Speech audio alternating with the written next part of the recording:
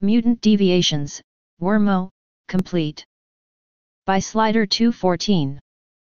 So I've been lurking and commenting on a few FICS for a while, though this will be the first time that I've actually posted a story here. Mainly I tend to post my works over on fanfiction, so if you want to find my HP stuff, it's over there. I'm going to try cross-posting this story on AO3 as well. My username for both of those sites is TemporalKnight. This will be my first Worm FIC as well, and I've been tossing around the idea with my beta for a while, so I have some fairly detailed plans on where it's going to go. Fair warning, it will probably not be consistent with lore items revealed in Ward, as I haven't gotten around to reading that one yet, though almost everything in Worm itself is fair game. Summary: when Taylor A. Bear triggered, she found herself with no support at all. Neither friends nor family came to her rescue or even offered pleasant words of comfort. When even her own father didn't show up at the hospital, Taylor knew she'd have to make her own way through life. Getting superpowers was fairly easy. Figuring out how to survive and join a team? That was hard. Especially when one is paranoid and not quite willing to trust anyone. A little paranoia never hurt anyone when heroing. At least, it hadn't until Taylor found a secret she never should have learned. ////////// Split 01. I shuffled from foot to foot as I rifled through my purse. You can go ahead, I mumbled to the freckle-faced brunette behind me. You've let 5 people go ahead already, the girl replied, narrowing her eyes at me. I fidgeted, grimacing as I held up my bag and tried not to meet her eyes. Looking inconspicuous was apparently a lot harder than I had expected. Maybe I should have come in costume. This was stupid. This was so stupid. I wasn't ready for this. I was recon, I was supposed to be recon and intel. I needed a team. What the hell was I doing at a bank in civilian clothes in the middle of the day alone, trying to stop a robbery?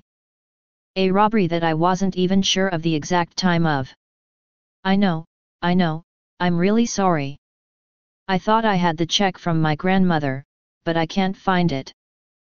I don't know where else I could have put it, and I just don't want to lose my place in line by dropping out entirely to go to the bathroom and search everywhere. Oh God, that was pathetic. Was I always this bad at lying? I thought I had gotten pretty good at lying over the past few months. It was practically necessary to survive at home these days after all. The girl sighed and rubbed at the bridge of her nose. Look, let me get my stuff deposited, then I'll see if I can help you find your check. You don't want to be stuck here for another 20 minutes. People will start calling the PRT thinking you're a villain or something. A stupid villain. I felt my face heat up as I nodded back at her. Thanks. This was not what I needed. Not at all. While I let the blush creep up over my face in response to her stupid comment, privately I pushed the majority of my emotions into my swarm. They were keeping watch in the rafters and in the corners and in the shadows, and they were mine. I'd found, a while ago, that I could shift a lot of my emotional issues over to them when things got bad. It helped to keep me calm most days, and it helped to keep me mostly focused on the rest. Like now, when I needed to figure out how to get this good Samaritan to back off and let me keep my lookout. Maybe I could have one of the bees sting her, and then. The doors flew inward, smashing against the walls with a crash strong enough to shatter the glass. Everyone stay down and no one gets hurt, a gruff shout echoed into the room just before a wave of darkness flowed into the bank atrium right on the heels of the mini explosion. I tackled the brunette to the floor as my swarm marked the 4 people running inside through the darkness. A few bugs for each, not many, nothing anyone would notice, but enough to keep track. I'd done my homework. There wasn't much on the undersiders, their profiles were mostly stubs, but there was enough. Gru liked to use darkness to cover the undersiders' jobs, and that darkness made it near impossible to see, or apparently hear, anything. Impossible for anyone but me, since I didn't rely on sight or hearing. I relying on a different sense altogether. Stay here. I hissed to the girl. I had no idea if she could hear me, I could barely hear myself in this dead zone. Man, Fo really undersold how creepy Gru could be. If he wasn't risking innocence like this, I'd be almost impressed with the guy. Darkness generation doesn't sound fancy on paper, but this was pretty good and very useful. It gave me some ideas on how to use my own swarm if I ever got it large enough one day. I carefully got to my feet and edged towards the teller's counter. The one with the scepter regent was tying up the bank workers on the other side. From what my swarm was relaying, it seemed like the darkness ended near the counter. That made sense. They'd want to be able to see where they were stealing from after all. A complication. Nothing I couldn't work around. The butch girl hellhound was at the back of the bank along with Gru. It was just me, Regent, and the blonde in the catsuit. That had to be Tattletale. Nobody on phone knew exactly what her power was, just that it wasn't physical, but it was hard-hitting. She was dangerous. She was also not carrying a scepter with a taser in it. I didn't want to use my entire swarm, not yet. Not unless I had to. They took too long to build up. I had to try this the sneaky way first. Let Taylor be the hero here, not some new cape. I couldn't afford to reveal myself like that. Not yet. Not until I had backing and support. Or at least one friend to help. I needed a team before I could come onto the scene. Coming out right now, alone, would be tantamount to suicide. The ABB would never have me since I wasn't Asian. I refused to join the resident Nazis. I'd rather die than let the merchants take me. The PRT and their wards could go fuck themselves with a rusty spoon. New Wave wasn't even on the table. They'd make me reveal myself, and I couldn't do that under any circumstances. Never. No one could know who I was for real under my mask. No one could know that Taylor Bear had powers. The day the world found out that Taylor had powers was the day that Taylor died. One way or another. Though if this went really south, as long as my face and powers weren't put together, I could always try to meet up with Perian and see if I could get a job with her. She made dresses, I could weave her dresses out of spider silk. We'd be awesome together. That was helping people too, right? Shaking my head, I pulled back some of my emotions from the swarm and refocused.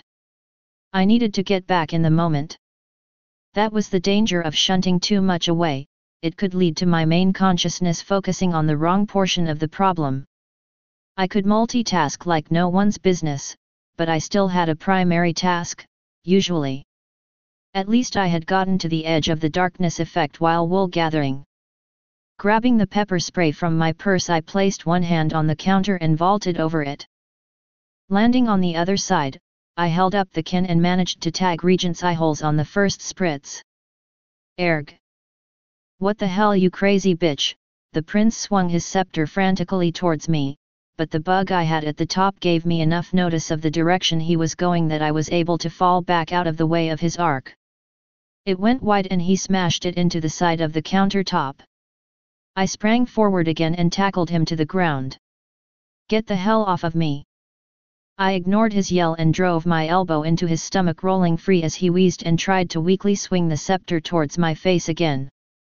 Coming up to my feet, I grinned momentarily. Maybe this wouldn't be quite so hard after all. Now I just had to take out Tattletale, drop back into the darkness and wait for Gru and Hellhound to pass by, and I could knock them out too. That plan died a fiery death as soon as my mind caught up with my swarm sense. My eyes tracked up and I swallowed hard at the sight of the two larger members glaring at me from the doorway to the back rooms. Gru had his arms crossed and Hellhound was cracking her knuckles with a growl issuing from her throat.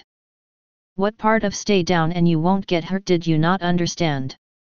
Gru asked, the mask and the darkness giving his voice an odd reverb effect that would have been very disconcerting.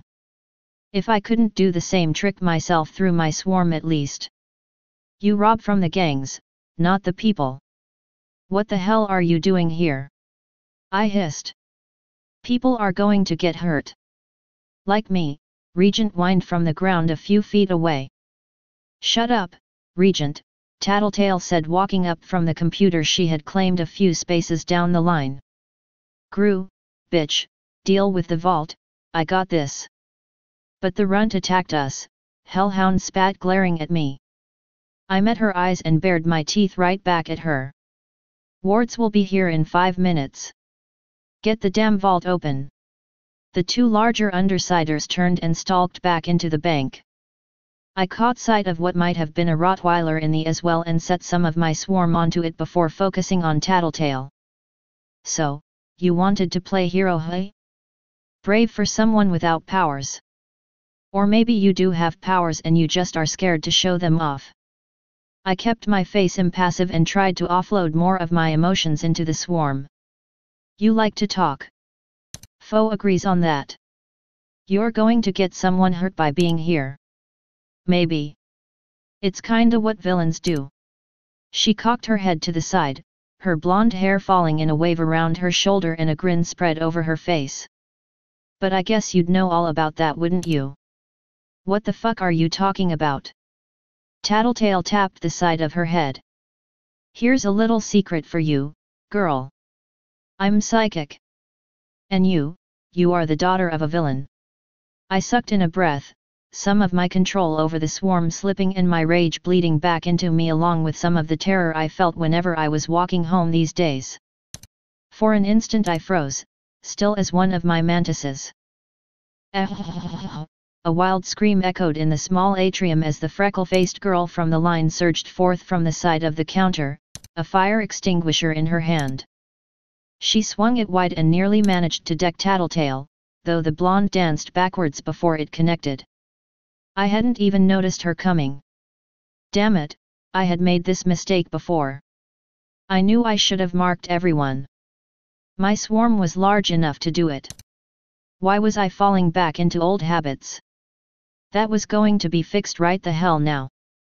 With barely a thought, flies descended from the ceiling and surged over everyone remaining in the darkness, taking wing again as soon as everyone was appropriately tagged.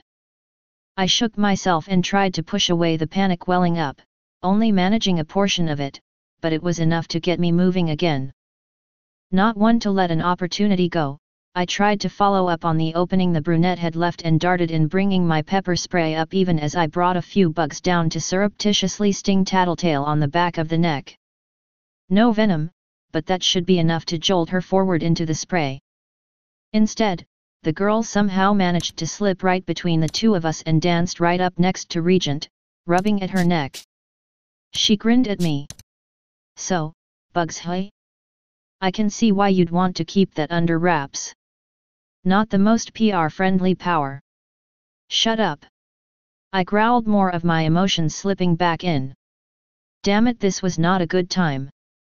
I knew I had a time limit on how long I could keep the shunt up, but I needed to stay focused.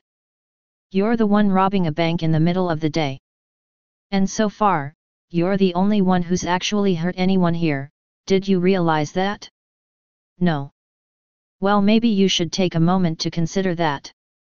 All we're doing is running off with some insured money, we're not even taking people's jewelry.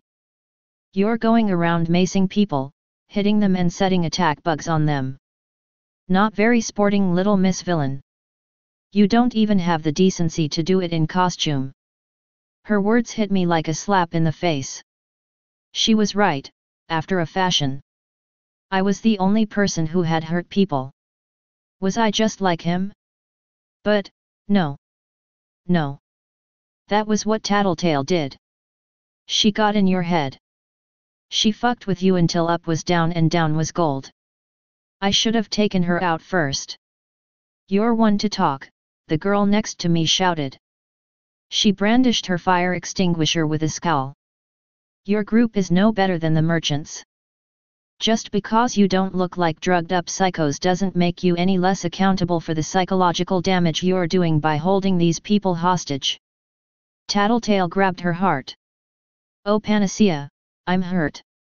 My head whipped around and my mouth dropped open as I goggled at the brunette for a moment.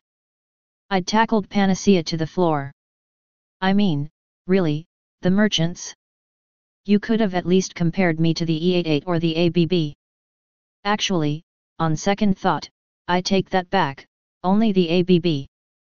I'd rather be compared to a druggie than a neo-Nazi. But I digress, she was grinning again. I considered bringing more bugs down, but I didn't want to give her more confirmation that she was right about me. I could still salvage this if I was careful about it. After all, this was not quite a worst-case scenario, but it was close.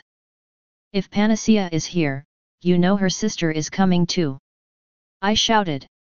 Get the hell out of here right now. Tattletale grinned wider. Gru's darkness blocks cell reception, honey.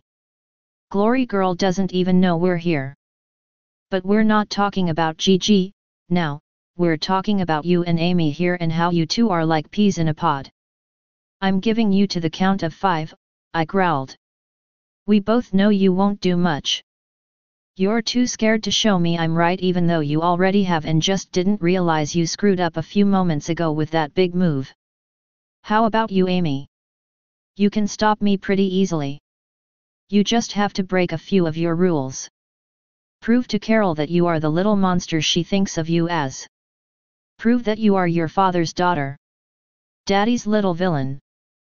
All it would take is to make a single little pathogen, one superbug to either kill me or knock me out.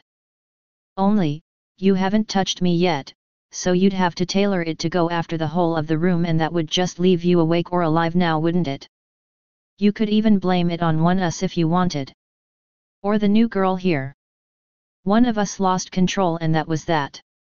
Except Carol would know, she's always been watching you, waiting for the proof, waiting to know she was right and you weren't worth taking in, you weren't worth sheltering. All she needs is that one, little, nugget. But you aren't going to give her that here today, because you're just as scared as Miss Tattletale broke off mid-round and a look of horror crossed her features as she stared at me. No fucking way, fuck me. I glanced to my side to see how Panacea Amy was handling the fire extinguisher and had to suppress a gasp as I saw her shaking like a leaf beside me. Her skin was pale and her fingers were clenched around the extinguisher so tight they had gone white. Okay, fine. Fuck this. I'm done. Stand down now, Tattletale. Look, I think we may have gotten off on the wrong foot here, Tattletale said, backing up and holding her hands up as if to ward me off. I stalked forward and ignored the loud crashing rend behind me. Like you said, I don't want to be here. But we all take orders from someone, right? I didn't have a choice. Everything I just said was to make sure we had time to get out. We'll leave, okay, we'll leave. We're leaving now. Gru. Bitch. Time to go. Not done here. Time to go. Now. The other two surged out of the back of the bank. The Rottweiler was nowhere to be found, but they had replaced the dog with a mutant monster thing half as large as a small car. It broke a large portion of the doorway as it muscled its way out and into the room proper. Gru had already stopped to grab the unconscious Regent and throw him on the back of the dog thing before looking between me, Panacea, and Tattletale. Fuck. Glory Girl is probably inbound with the wards. Time to go. Tattletale urged. She hopped onto the back of the creature as it grew large enough to fit the 4 undersiders. Looking briefly to me, the blonde grimaced and nodded her head. Gru renewed the shroud of his darkness in the atrium, and before I could do more than throw a few more bugs on each of them, the thieves were bounding away. I tracked them for almost 2 blocks before they dropped out of my range and I finally relaxed. The darkness had started to bleed away by then too. Turning to Amy, I found her sitting on the floor, back against the counter and arms curled around the fire extinguisher. Hey, are you okay? No, not even close to it, she hiccuped out in between heaving lungfuls of air. She seemed to rouse a bit as her gaze focused in on me and her eyes widened, the fire extinguisher dropping out of her suddenly limp hold. Cover your face. What? The darkness is fading away. I felt the bugs come down from the ceiling, everyone must have. Amy shook her head and grabbed for my hands, squeezing them tightly as I just continued to stare at her. You and I are the only two people who fought back. Everyone knows I'm Panacea. It doesn't take a genius to realize you're the new Cape. Cover yourself. Now. My own gaze widened and I gasped. Her words slamming into me like a truck as the last of my emotional shunting slipped its bounds and flew back to me from the swarm.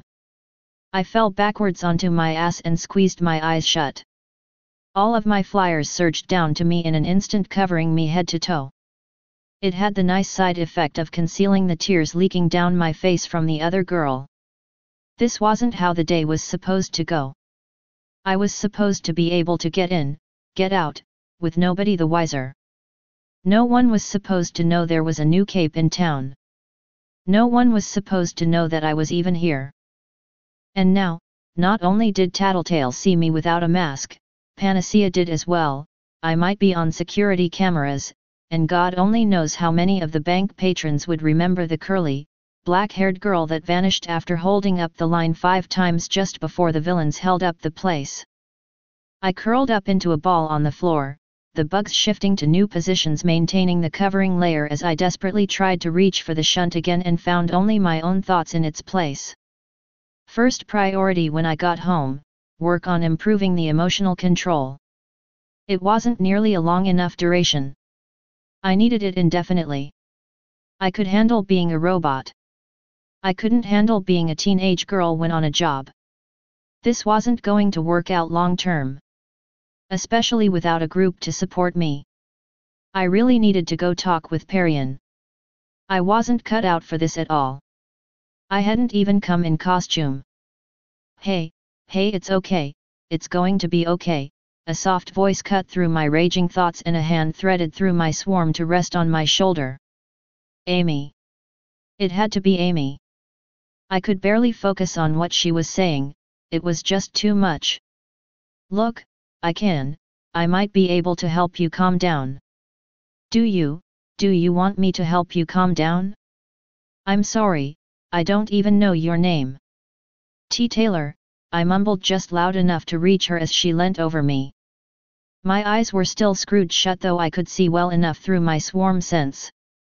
I can't, I pushed too much away for too long. I can't focus. I can't breathe. I can't help. She was quiet for a moment and her hand shifted to touch my neck. I think you're having a panic attack. I don't like doing this to people, but considering where we are, and that people are starting to stare, I guess you did give me permission. This is going to feel weird. I'm going to mess with your chemical balances for a second to see if I can break the panic attack. I bit my lip and nodded. My eyes shot open the next instant as she did something to me and the world jumped back into focus around me. The sheer terror of people finding out who I was, it was still there, but it wasn't beating me around the head anymore, and I could deal with the fallout now if there was fallout. Slowly I sat up, Amy's hand still on my neck. Thanks. That's a lot better. You were mostly calm during the robbery. What happened just now? It's complicated, I'd rather not say here, I mumbled, suddenly very aware that there were still quite a lot of people only 20 feet away from us. Oh, right, sorry, I forget sometimes that not everyone is open to the public like New Wave. I need to keep my hand here for another minute or two. Your adrenal glands and hormones are still going haywire. That's okay, I nodded. About what Tattletale said before, about my father, I know that New Wave is supposed to be really open with things and you basically just confirmed that, but I'm not. I'm really not. Please, don't say anything. I really need you not to say anything. It was probably a good thing that Amy was still holding a tight leash on my emotions, since that probably would have sent me spiraling again until I could offload a bit into the swarm. Amy got very quiet and I felt her fingers on my neck tense to the point that her nails were digging into my skin. In a voice soft enough I probably wouldn't have picked it up without the extra oomph from my swarm, she murmured, "You're not the only one with villain parent issues." Before I had a chance to respond, the glory girl flew through the shattered remnants of the bank and into the atrium. She paused for a second before her gaze alighted on Amy and me. Rolling her eyes and setting down to the floor, the blonde walked forward towards us. Man, Ames, you can't even go to the bank without getting into trouble? So who's your new girlfriend? She a new recruit for New Wave? The wards? The Protectorate? A captured villain? I blushed though, thankfully, the bugs covered the evidence. Amy had no such luck. Vicky, shut up. I'm just helping her calm down. Ahoy. And that's why you were nearly face to face when I flew in, huh? She grinned and hugged her arms around herself, making kissing noises. Come on, Ames, admit it. You're seducing the new girl to poach her before the wards snap her up. I heard all about it outside. Vicky. Stop. Amy's blush had left and in its place was an angry blotch of red spots. The difference was subtle, but considering I tended to have the later dusting across my own face nearly all of the time for the first month that I had my powers, I knew how to spot it. It's cool, Glory Girl said, dropping her arms but not losing the grin. I can't blame you for trying. Not that I would do it. You know I don't bet for that team. I doubt I'd be able to pretend long enough to make it convincing. So how about it, new girl? Has my sister convinced you to join up yet? From the rumors outside, you have some promise. I mean, the Undersiders tore out of here like a bat out of hell. Vista is outside still scratching her head at how fast they left. And no money too. Like wow. So you joining up? Amy's free hand clenched into a fist and her teeth bared for an instant before her entire demeanor seemed to drop off into a near emotionless catatonia. It was almost like how I got when I was fully submerged in the swarm. Now I understood why I could be so disconcerting at school when I bothered to show up. I don't even know why I ever started to like you. Amy's voice was so quiet, even with the swarm I had to struggle to make out the words. She shook her head and stared at me. This time, her words were clearly meant to be heard, T-Bug girl. I'm going to take my hand off now. Are you okay for the moment? I searched for my shunt and nearly cried in relief as I could reach for it again. Yeah. I'm cool. Even if I start freaking out again, I got it handled on my end. Okay. She pulled away from me and stood up, dusting off her jeans and turning fully to her sister. The clarity of the world faded slightly, though I didn't devolve back into a new panic attack and I didn't have to offload anything. I made another mental note on my powers checklist, pushing the shunt until overloaded the return sensations too. Good to know. Glory Girl, please wait outside, I'll be there in a moment. Glory Girl shrugged and nodded. Sure, whatever. Nice to meet you, new girl. Let me know when you come up with a name. We can go on patrols or something together even if you don't decide to join. I nodded and waved at her as she flew back out the doors. She didn't have to know that I had very little intention of keeping that date. However, maybe that wasn't the worst idea. I did need backup after all. I was supposed to be the recon. Today had taught me that pretty clearly. Her sister had barely left the bank before Amy turned to me and shoved a piece of paper into my hand. I stared down at it in confusion and looked back up at the freckle-faced girl in front of me. My phone handle and my phone number. We need to talk. About things.